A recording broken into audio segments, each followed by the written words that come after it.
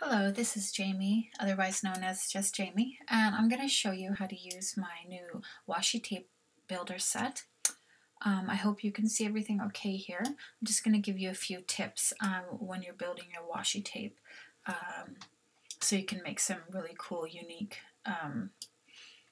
pieces for your kits. Okay, so first you would go in and grab a shape that you like. Let's just grab this one for now. I think that's a good size when I go out. Okay, I'm doing this tutorial at 100% so I can see the detail. Okay, so first what you could do is just simply apply a color that you like. Say, let's go for a pink color, and then you would just basically add the texture. Okay, there's many different variations, and there's some work better than others. This will be something you'll need to fiddle around with and see.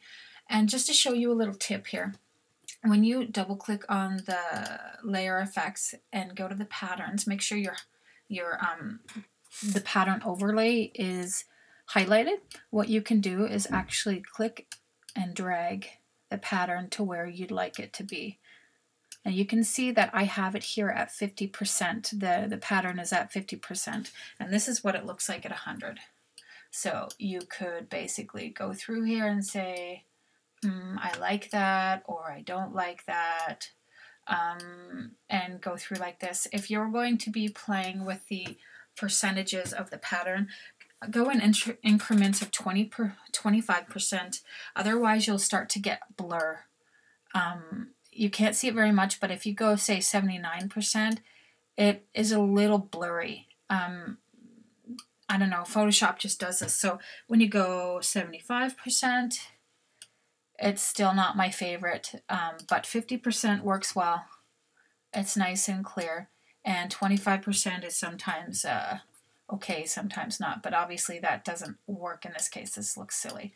But you never want to go above 100, because then you're stretching the pattern. Whoops, that was a little too much. 150, 150%, that's over, that's just, you're stretching the pattern, so you don't want to do that. So I would recommend, personally, I work with 100% and 50%. Now, you don't have to go in here and do this, because I've made already a whole bunch of variations that toggle between 50% and 100%, but what I was saying is basically that if the pattern doesn't work out for you, you can go in and drag it around and put it to where you think it makes sense. Okay, so that's with a color, but you can also add a paper, which is pretty cool. So let's just pull another shape here. Let's say this.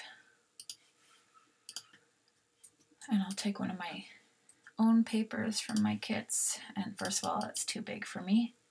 I'm going to resize it and put it to where I think it would look nice. I think that's okay. So what I'm going to do here is I'm going to hold Shift, click both layers and merge them, just because that's what I like to do. Work with one layer to apply the styles. So here we go. I've applied a style, and I like the way it looks automatically. You can see I have a fill here of 80%. That might be too much for you, which is okay. I like 90% or 80% to work with opacity. It just depends on what you like, and it's a good idea to have a dark background to do, like a craft background or something to do this on, so you get a good idea what your tape looks like on a paper. Let's see, this is 80, we'll put this at 80%, whoops, 80%, and this at 90, just to show you the difference. See, one's a little more, let's put this on top. So you can see the 80%, there's quite a bit of opacity that you can see behind there. But if you like yours not to be so see-through, then you could just easily drag your opacity up. It's really just a preference. I always like to use styles as a starting point. I sometimes come in and alter them. Like, for example, I wanted more of an edge here, so I might bring up the opacity of the color burn if I wanted to, or even spread it out more to make it more grungy looking. You know, these are kind of things you might want to tweak as you're making your washi tapes. And of course, let's just move around the textures here to see what happens.